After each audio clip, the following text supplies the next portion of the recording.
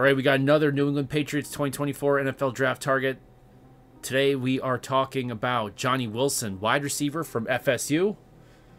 I have drafted Johnny Wilson countless times in my New England Patriots mock drafts because he is an imposing wide receiver standing 6'7", 238 pounds, with incredible length and solid blocking ability. So Wilson's frame immediately catches the eye, resembling that of essentially a basketball player rather than a typical wide receiver. This unique physicality provides his quarterback with a big safety net, allowing for a significant margin of error against tight man coverage, a valuable asset in the NFL passing game.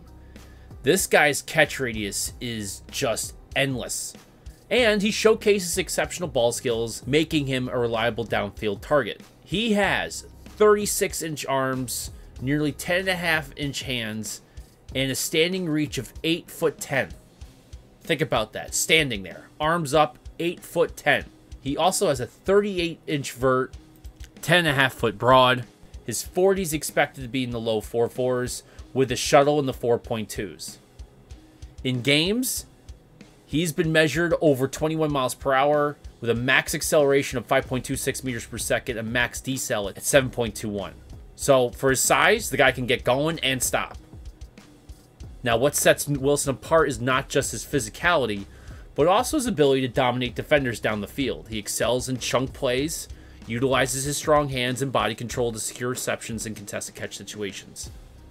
His stature presents a unique challenge for defenders attempting to press him at the line of scrimmage, allowing him to consistently get into routes on time. Moreover, Johnny has plenty of reps at various alignments, wide, slot, even in tight, wherever.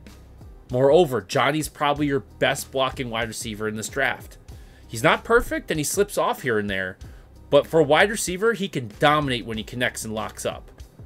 His stats are solid this season with 41 receptions for 617 yards and 2 Ds. Admittedly, this isn't amazing numbers for this year, but that's only in 10 games.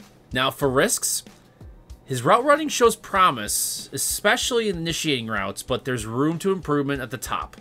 Just not as crisp, he doesn't break them off compared to smaller guys, and that's to be expected. His releases also need some attention. They're not helping him create separation, which is obviously a critical skill at the NFL level. There's also questions lingering about his play speed. He is fast in the lab, but does it show up on the field? Sometimes that's not apparent for a guy that size. Last but not least, drops. Johnny had 5 drops this past season. That's not horrendous, but that's also not great for a guy I would be attempting to throw to his radius extremes. I want to throw at Johnny where nobody else can catch it, but the question is, can Johnny catch it as well? Now, why would the Patriots want him?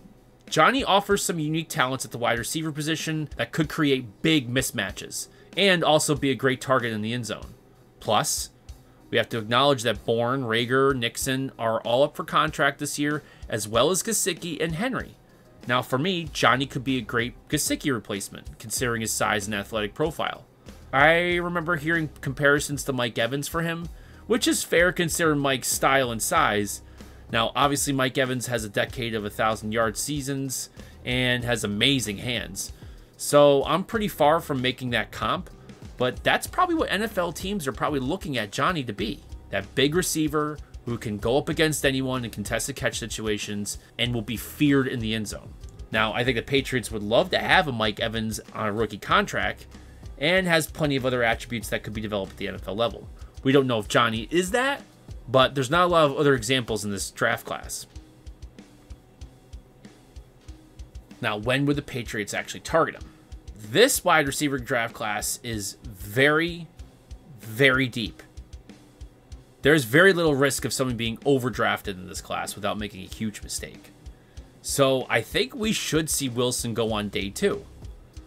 I think we could see Wilson in the 3rd, but I think Wilson's more of a 3rd-round target this year. I would feel better about him in the 4th since I don't have any evidence to validate his ability to adapt to the challenges presented by top-tier corners in the NFL. I just don't have anything that says that he can do it. So I'm leaning towards the 4th. However, I also have to consider that the tight end class is not as deep. So anybody who's just looking for a big receiving target from a tight end might also be looking at Wilson just like I am. So I am conceding the Pats would have to commit to a day 2 pick for Wilson. Anyway, what do you guys think about Wilson? Do you think the Patriots target him? If so, when? Let me know in the comment section below. If you like this content, please like and subscribe. And as always, thanks for watching.